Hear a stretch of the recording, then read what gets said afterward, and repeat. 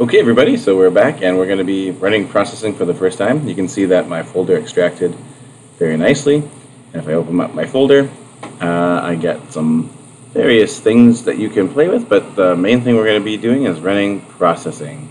.exe. You might not see the .exe depending on what computer you have, but it's the one with the circle icon and the logo of processing. You just double click on that, you get this little screen welcoming you to processing, and we're going to take a look at the editor, and it's not a huge amount you need to know to get started. We're going to do some a very simple thing to begin. So here is our place where we can start typing in our code.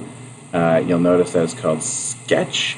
It gives like a number here, which is I believe this is the year 2020, so it's 20, and then 09 is September, and 11 is because it's September 11th that I'm doing this video on. And you can change the name of the sketch anytime you want. The word sketch refers to a program. So in processing, if I say open your sketch, or you hear someone talk about a sketch, then they're just talking about a program that you've made. So I guess it could be a program anybody made. So here we go. First thing you're going to learn is how to make a comment. A comment is a piece of text that you want to put into your project that doesn't contain computer code, or at least it doesn't contain code that your computer will care about. It's a place to put notes, really. And what we're going to do is put our name in here.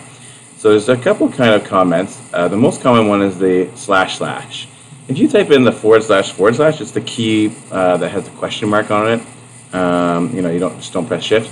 You can start typing and stuff, and it turns light gray. So I can type in, for example, my name and my block, and I could type in the date today. For me, it's September 11th. Oh, my computer just fell over. Oh gosh, it's not quite professional YouTube quality here, folks. I'm doing my best. 2020, and so we're going to start all of our projects by just putting this notes up on the top of our project. So that's called a comment. And again, this is for your purposes. You can also leave yourself notes in your project if you want to leave explanations about how something works, or if you want to leave a note for yourself to remind yourself what problems you still have to solve. You have a checklist of to-do things to work on. This is a great way to do it. So after this comment, we're going to actually type in the code for our first simple exercises we're going to do. So I'm going to do that in another video. I'll see you over there shortly.